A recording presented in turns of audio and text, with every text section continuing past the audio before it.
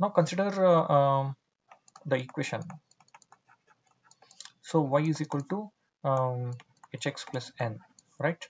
So here h is equal to 1 because of AWGN channel, and the another assumption is n is modeled as a Gaussian with mean 0 and variance sigma square. So finally we will get y is equal to x plus n. So x is your transmitted signal or transmitted bit, you can say. So y is your received signal. So n is noise, right? Now for simplicity, let us consider the BPSK system. So we have -1, we have +1. All right. So in BPSK system, we will consider that whenever we transmit +1, we transmit with a certain power P. Okay. So power is equal to P. So which means that if we are representing in the constellation, then it is amplitude, so it will be square root of P. This will be minus square root of P. Okay. So now we need to consider the probability of error, right? Probability of error, we need the PDF of y. But what does PDF of y look like? So let's say when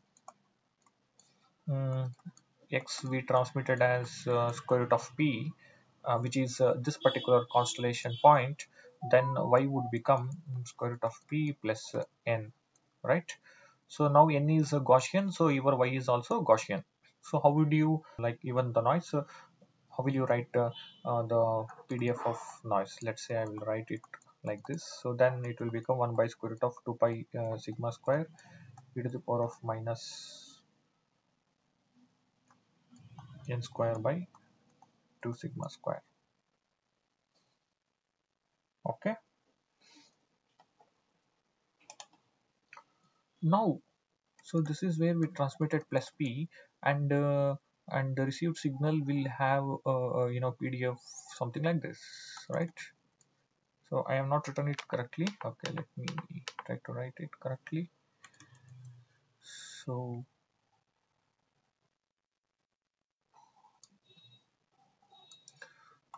similarly, if we have minus p, we will have one more picture, one more Gaussian PDF present at this point.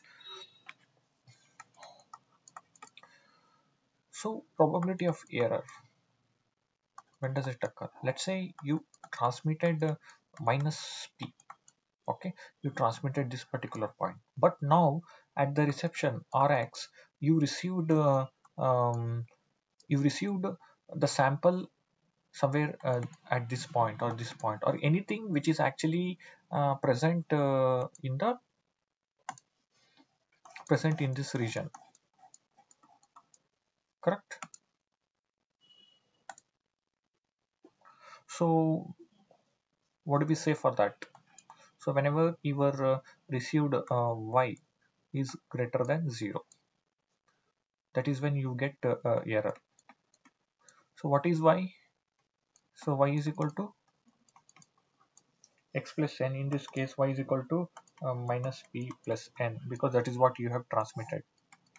Okay, so this becomes a minus p plus n if it falls in the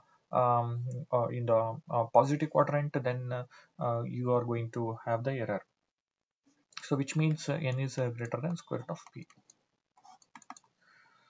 So now we can error becomes what? So it is a Gaussian, right? So now it is minus p to infinity, 1 by square root of 2 pi sigma square e to the power of minus x square.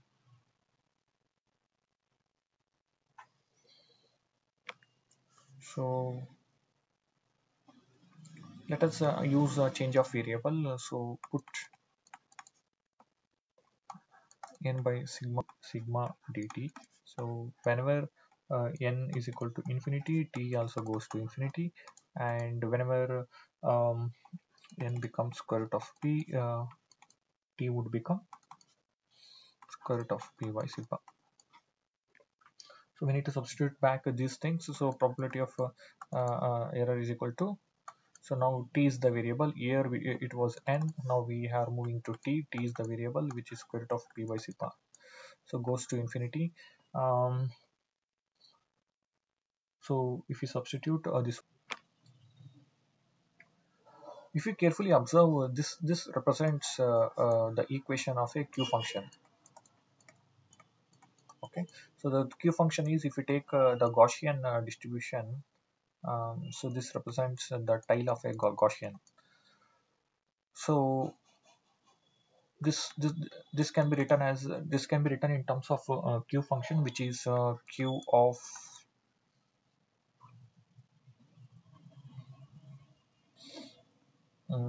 square root of p by sigma square. Okay, this is actually sigma square here. Yes. So we had y is equal to x plus n. So what is the SNR?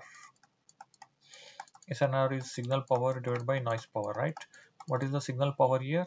Which is modulus of x square divided by modulus of n square, which is actually p by sigma square. So we can write this as q of SNR.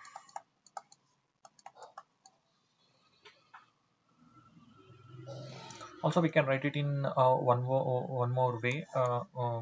So we had this constellation, right? So constellation minus square root of p, and we had square root of p.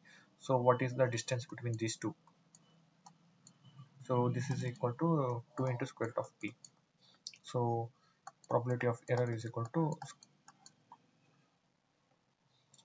we can write it as 2 by d by 2 sigma. So this d is nothing but the distance between two symbols.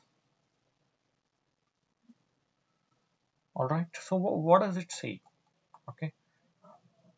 So now we have derived the BR of a AWGN channel, and the relation we have in terms of even distance between the symbol.